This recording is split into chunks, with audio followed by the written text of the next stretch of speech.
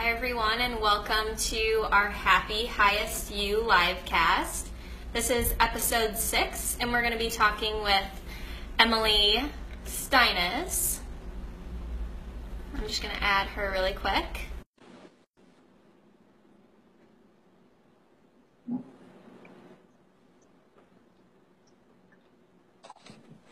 Hi! Hey! You have to turn your camera. Okay, 1 second. Perfect. And then I was just going to do a little intro. While I get adjusted. So we'll be talking. So for those of you that aren't familiar with who I am, I'm Kim Leskovic. I'm an essential oil educator and wellness coach. And it's my mission to help people find wellness tools that have them feeling really empowered and lit up about their days. So waking up just feeling really enthusiastic and empowered to get them through each day and their life. So tonight we're going to be talking with Emily Steines. She told us that her name is pronounced like Your Highness. So if that tells you a little bit about her, I thought it was kind of clever. So she's the founder of Boopbod, and she's also a power yoga and kettlebell instructor. She's also certified in the integrative nutrition, and is my business and life bestie. So that's a little bit about her. Emily, do you have anything else you want to? I think that's great. Okay, perfect. And then I was just going to kind of start out tonight. Hi, Beth. If you guys do have like an essential oil near you or just a little self-love ritual that you want to do before with us, I told Emily to grab a little oil, and I just think it can be kind of nerve-wracking to come on live or be interviewed, and I just want to make this fun and enjoyable. So, I rolled this on my wrists, and you can feel free to do the same. Take a little breather. Sorry, I had my whole thing set up with my camera the other way, and now I don't know how to do it without holding it, so. That's okay. Hopefully it's not annoying that it keeps moving. No, you're fine. This is perfect. So that is how I kind of just, what'd you choose? I did passion. Nice. Me too, yeah. I guess like to start us off, if you just kind of, if you just want to start us off with why you kind of have started like a self-love journey, and if you've always been on one, kind of how you got started in wellness. Yeah. So I think, innately, I've always been a pretty happy, positive person. But in terms of self-love, it's definitely been kind of a journey, and learning more and more, which we all do, right? We all grow and learn more things about ourselves or what makes us happy.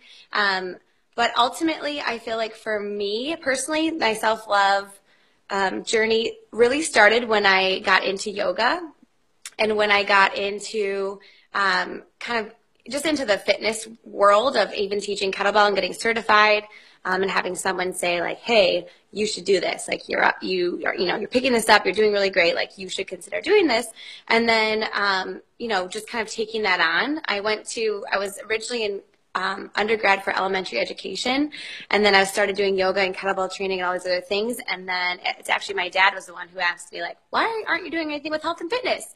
And I was like, "I don't know, can you do that? Can you major in that?" So then I switched my whole path to that, and I feel like from there then it's like, okay, this is what I should be doing, and that's where I felt like I was appreciating my own body, being a little bit more mindful, tuned in, especially with yoga, but also like embracing what I'm capable of with kettlebell and feeling empowered, which to me is all part of self-love. And then of course being able to share that with other people was like, the best. Like it was like, this is what I need to be doing, and realizing what it had done for me. Same thing with my integrative nutrition and health coaching, because it's like all encompassing. It's not just about the food components, even though that is important. Looking at relationships and kind of all the other aspects of life, which again, if aren't fulfilled or we're not happy in those areas, it's hard to one, feel like we're taking care of ourselves, but also be able to give to others. So I feel like for me, it was kind of gradual, but started with yoga, kettlebell, kind of the other trainings, honestly, that I was doing. So I guess that's good. I'm in the right field. Yeah. I feel like with all of those components, I can kind of make sure I'm practicing self-love, but then also I get to share it, which is so awesome. That's so cool.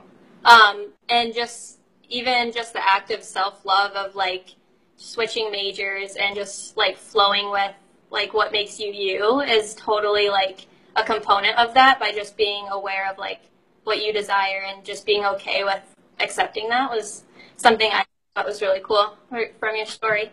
And then, yeah, so you kind of touched on it, but if you want to touch on kind of how the tools you use for like self-love in your life, and then you kind of mentioned on how it helps you to serve. How do you like feel it helps you serve, and like what ways? Like, does it affect your mood? Do you just feel good physically? That's kind of where I'm going with that. Yeah. So like the ways that I practice self-love. Yeah. I mean, there's 100 million. There's so many things. So like the simple things are things that we might like think of all the time, which are valid for me, but moving my body is a form of self-love, whether it's yoga, kettlebell, other types of workouts. It just feels good. Like sitting and reading a book, doing meditations, journaling, affirmations, using essential oils. I mean, all of that stuff is totally self-love. I think in a nutshell, what it comes down to is being like totally tuned in to how I'm feeling, and then like recognizing that, and then just making a choice based on that. So if I'm feeling anxious, a form of self-love for me would be to do something to help with that. One, recognize why I'm feeling anxious, or why I'm feeling worried or overwhelmed, or whatever the emotion is, and then take action, right? If that means tweaking something, if I have power to control something and change something, I will. If it's a matter of just needing to cope, it might be a meditation, it might be a breathing exercise, it might, making a date with one of my besties to like get my mind off things. It could be a lot of different things, but I think like in a nutshell, it could look a lot of different ways, but self-love to me is like being mindful and aware of how I'm feeling at any given moment, recognizing why I might be feeling that way, and then moving forward. And again, if it could be a good thing too, it could be that I'm feeling really excited or really amped or really empowered, and embracing that and having a sense of gratitude for that moment, and then trying to figure out how I can keep rolling with it, right? How can I continue to feel this way? So I feel like it's kind of vague, but I feel like it's all encompassing to me. I mean, self-love it's going to be a little bit different for every person. But ultimately, if we're tapped into how we're feeling mentally, emotionally, physically, then we can address it accordingly. Does that make sense? Yeah, no, that really makes sense. And part of what I kind of wanted to come on and like voice with people is the difference between like self-care and self-love, because I sometimes think that can get confusing, although like taking a shower might be a form of self-love, but it's that feeling that you talked about, and like not only taking care of your basic needs through self-care, like eating and showering, but like taking it a step further and like feeling really good, and then just keep like choosing those things that make you feel really good. I don't know if I'm really, but totally. Yeah. So I feel like that kind of just like separated in a kind of focusing on your emotions versus like your physical. I thought that was neat how you touched. I think in our world, we live in such like an external world in terms of what do I need to be doing, who do I need to talk to, what are people thinking about me, and is this normal? Like all of these things, that kind of this outside world that I think we're getting better at it. Like being mindful is such like a buzzword right now, so people are kind of starting to like understand or maybe think about what it means. But I think that we need to tune inward more and like really check into how we're feeling and what we're feeling to move forward. And one of my favorite ways to do that is with journaling. Journaling and meditation, I think, are the for me, most powerful ways to really tap into what's happening up in my brain. Because sometimes it's hard to process it. We just kind of go through life with feeling however we're feeling, and we never really step outside of that or step back and kind of check in. Yeah. So to me, again, that's what self-love is. And like, again, with like tuning in, but also like seeing it on the outside, that journaling is a good way to like get it out. I always tell people if they're like caught up in their head, just get it out on paper and so you can see it and feel it. Yeah, and so I thought you would for sure like list yoga as number one, but that's interesting. How would you say, like, since you are like a yoga instructor and obviously it's a huge self-love activity, how would you like say it's incorporated in your practices? Just a couple ways if you want to. Yeah, I mean, again, I'm slightly biased because I love yoga, but I think just the act of taking a yoga class is a form of self-love.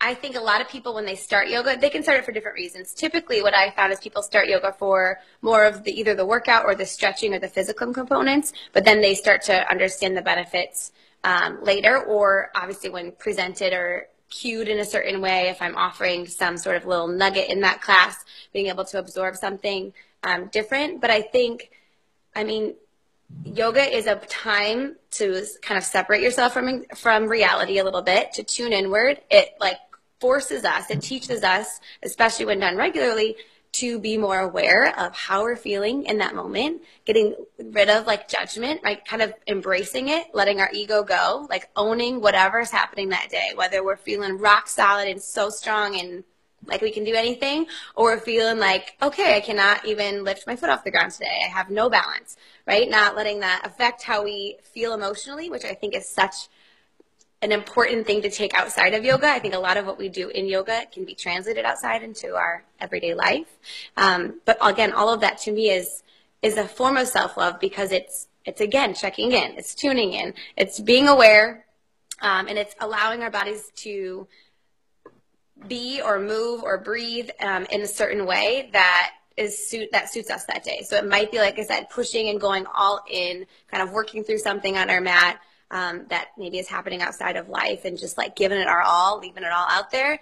Or it might be pulling back because we feel too frazzled, or something's, not right. Maybe we feel a little bit off, or we feel a little bit tired, or we have a little shoulder impingement, something. So we're going to ease up a little bit, let go, and kind of listen to our body that way. And again, we translate that, again, from my experience, but also from teaching for many years. I think people start to learn that, and they realize, like, oh, I realized at work today that I was like really tense in my shoulders. So I relaxed my shoulders, which sounds so simple, but those things matter. Like, we have to be more aware of what we're doing. So I think, again, the mindfulness aspect, not to sound like a broken record, but the mindfulness aspect to me is the most powerful act of self-love that we can kind of provide for ourselves in a yoga class. And then, not to mention just the breath and the movement. I mean, we need that, again, physically, mentally, emotionally. Our breath is powerful. It can totally turn off our stress response and turn on our relaxation response, which, again, we need in our crazy lives of going. So in that sense, it's a form of self-love. It's a break from reality. It's going to calm us down, kind of refocus us, center us, kind of give us a clear mind, clean slate. And then the physical components, I mean, again, so yummy. Like, I feel like you never leave a yoga class and feel like, gosh, I wish I didn't do that.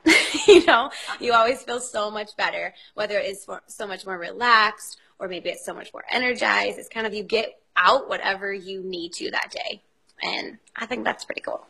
Yeah, and totally. And I think a component that came to mind for like yoga too is like the body scans, and like, basically just like really loving your unique body, and like taking that outside of the class as well. And I've done this exercise too with like by being like in a bathtub, and you can kind of be really grateful for like a certain body part, or whatever. But yeah, I think it really brings your awareness, like you said. That's the first step, is being mindful, being aware, and then accepting like who you are, and accepting the moment, and then you can take action. So yeah, you summed it up. Right, you made me think of this, but I try to instill in anyone that takes my classes that it's not about what the pose looks like, and especially with social media and a bunch of like, you know, yogis doing a bunch of crazy postures and maybe thinking that yoga is like all about like, can you do a handstand? Can you do this crazy arm balance? And well, I love to do those things because they're fun and it's challenging for me and it pushes myself. That's not what yoga is about. And it's not about like what I look like doing the poses, like meaning what anyone looks like doing the postures. It's about how it feels in our body. And again, we're all going to look different when we do them. And just like you said, we just have to embrace who we are, right? No judgment, embrace who we are, and just roll with it and be appreciative that we can be moving and be on our mats and show up for ourselves at any given time. More teachers, me. No, I'm kidding. I hope more teachers like can just bring that uniqueness to their classes as well, and just because like social media is saturated, and I've personally felt intimidated. Like I'm doing Emily's teacher training in March. Woo-hoo. But like, I mean, it can be scary, like trying to like go for something like that when you see all these like crazy poses, and who am I to like be a yoga teacher? And, you know, obviously that fear steps in a little bit, but it's great to have that experience and to know like the feeling it originally gave you and why you're doing it. So yeah, for touching on that as well. And then I did want to speak a little bit to, like your self-love bundle, because I know you guys just created that and it just aligns perfectly with what we're talking about. And yeah, I know there's like some sweet treats, and I'm kind of curious about the food aspect as well. Yeah. So the self-love bundle that Beth and I created from Boopbod. So Boopbod, our whole kind of Boopbod in a nutshell is to move your bod, and we do that. We share that through yoga and kettlebell workouts. To fuel your life, and that is specifically in terms of what we're eating, right? Nourishing our soul, nourishing our body in terms of what we're eating and putting in our body, but also in terms of the mental component, mindfulness, meditation, journaling, affirmations, all of that, which again, we know from our own experience is essential. Like you can't just move your body and work out every day. That doesn't mean you're going to be like your happiest, healthiest self, right? There's a lot of other things that come into play. So that's the fuel. And then the nourishing your life, again, goes back to those things as well, but kind of comes out into in our programming, like our self-love bundle, which is, we created it kind of in lieu of Valentine's Day and in February, but it's kind of a snippet of all of those components. We have a little kettlebell workout, we have a little yoga flow, a little heart opening postures. We have a loving kindness meditation. What else do we have? We have that yummy recipe. So it's a healthy chocolate chip cookie recipe. And it's really, really delicious. It has avocado in it. That's the secret ingredient. But all the ingredients are like super like clean. I think it's like 5 or 6 ingredients total. Which again, we're just being more aware of what we're putting in our bodies, right? I think is really important, but also being like not feeling like we can't indulge and can't enjoy our food, right? We should enjoy what we're eating, and we shouldn't, you know, deprive ourselves of anything. So we just thought this was a fun treat. And then ultimately, again, it's kind of just a sneak peek at our full Thrive Guide that's coming out soon, very soon, days away. We're trying to finish it up, which will be like a full program. You can do 4 weeks or a full 8 weeks where you'll have, you know, a workout, yoga flows, recipes, all sorts of loveliness. But yeah, the fuel is a big part of it. So again, beyond moving your body, fueling mind and internally is really important. Yeah, that program sounds amazing. Kind of going off of like the food component, do you have any like personal self-love rituals about like enjoying your food? I'm just curious because I know some people bless their food. You know, I don't know. I'm trying to get better at being like, this is good no matter what it is, and like just be really mindful of how I talk to myself about food.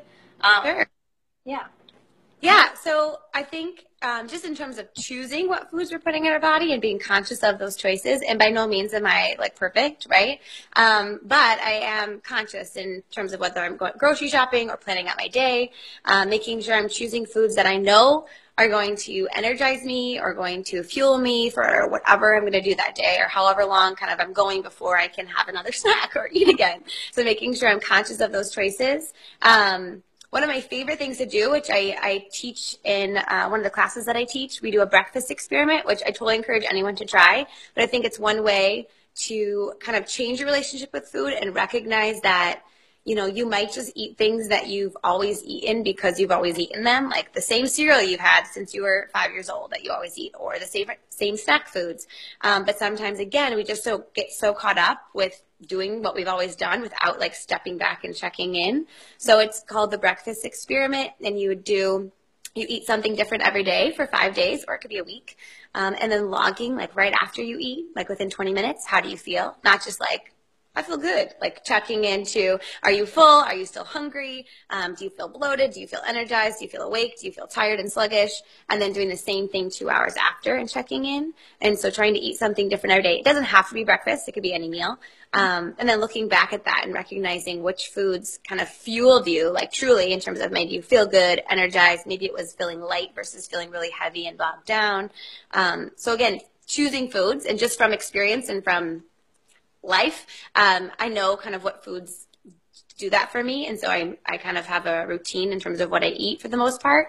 The other one I love to do, which I don't do necessarily every single day, I do it in at least a few bites a day, but not like my whole eating experience, is mindful eating, which again is being like zero distractions, which again is something that we all do, right? We watch TV while we eat, we're on our phones while we eat, we might be checking our emails as we eat, but kind of getting rid of those distractions and literally just being curious about your food, checking it out, looking at it, smelling it, trying to put it in your mouth and move it around. Notice which like teeth you use to chew. Notice what your jaw is doing. Notice your tongue. Notice the taste and the texture. Chewing your food a little longer than you normally would. Kind of slowing down the whole process and absorbing all of your senses in terms of that food, which one helps you enjoy it a little bit more. You can actually taste it versus just like shoveling food in your mouth and not being aware.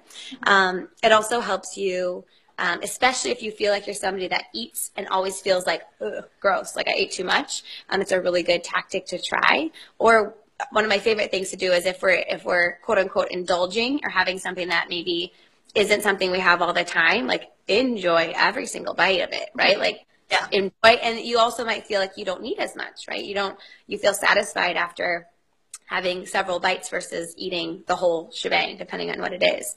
So again, that's self-love to me, because it's again being tuned into what we need and not just eating with our eyes. It's eating with our kind of how we feel and what we actually need, and enjoying the experience, because we should. Food's awesome.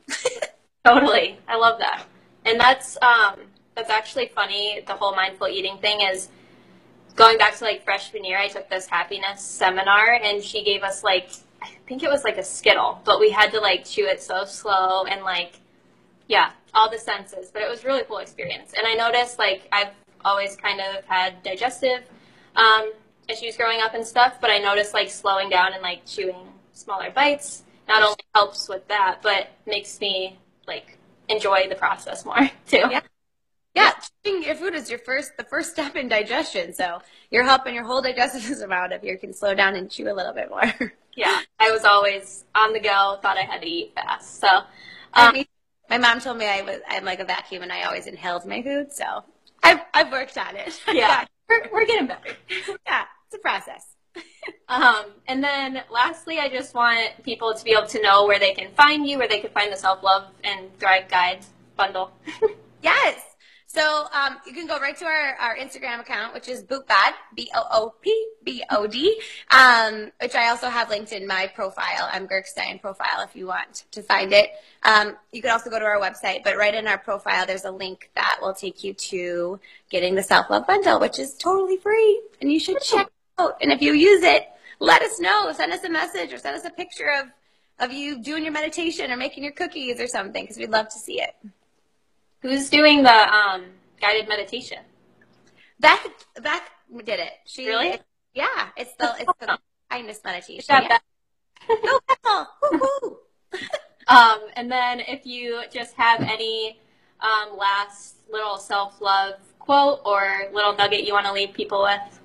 Oh gosh, I don't have a quote. Your favorite like inspiration.